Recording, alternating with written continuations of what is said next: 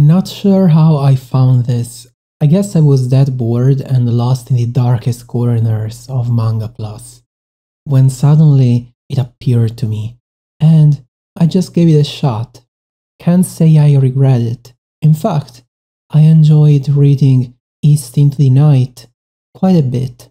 Now, personally, I would not put it ever on the same level as the Vertical World. Maybe it's more of a hidden stone than a gem. But who knows? Had it not been axed, it could have been great.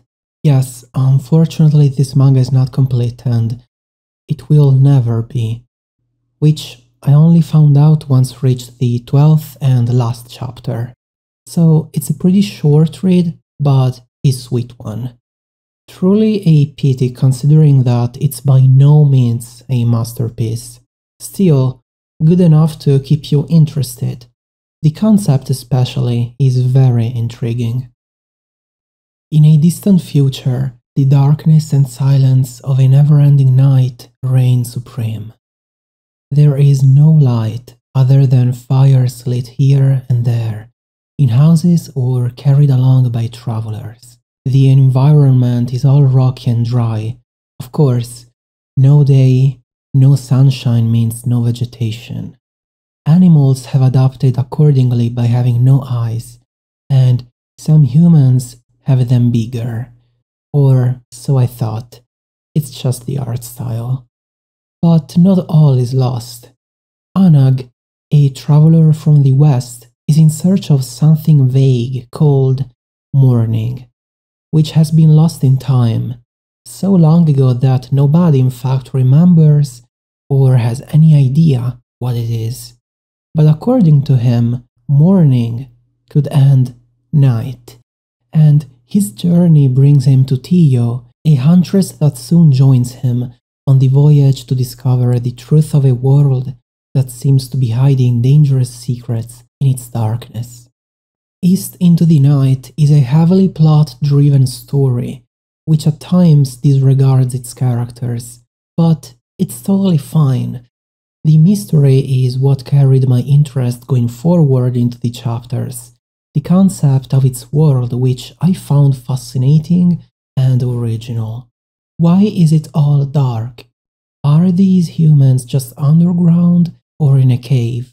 What's above their heads? The manga does a great job at balancing questions while providing the reader with answers and information on the situation of the world. And these inputs are never complete because of the darkness surrounding its past, which is also accompanied by a rather lazy ignorance of its people, who are okay with living in such conditions, and they cannot be blamed either as they have known nothing more than that, thinking it normal, in addition to being manipulated by the fire god cult. East into the Night highlights the dangers of ignorance coupled with an ill-willed religion that finds in uneducated people a fertile field to exploit, and naturally, such a cult would spread worldwide thanks to the importance of fire in a dark and endless night that is portrayed so well in the lights bouncing off the rocks of the environment or the bodies of people. Xenophobia is another element characterizing such a close and narrow-minded world, constricted by all these rocks. Anag is an unlucky guy who's always looked at with fear and suspiciousness for being different because of the hair color and marks on his face. And he does hide a couple of more secrets as well, like relics, objects from the past, forbidden by the fire god for whatever reason, which is pretty sus. Not only can relics be found pretty much anywhere on the land, but they also seem to tell a story the main religion would like to bury deep and erase from the world's memory by throwing them into the fire along with destroying the ruins of perhaps an old civilization which still stand here and there.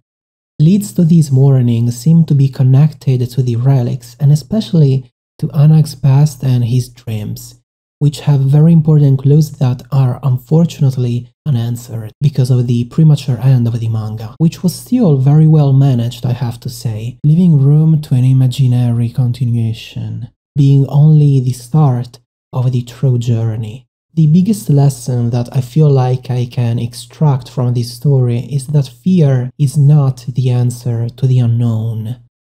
Actually, it's ignorance that we should be scared of, and all that comes with it, especially when exploited by more educated individuals for their interests and their interests only, or how dangerous religion and even technology can be when in the wrong hands. In short, education, mourning, is the best weapon to fight ignorance. Night.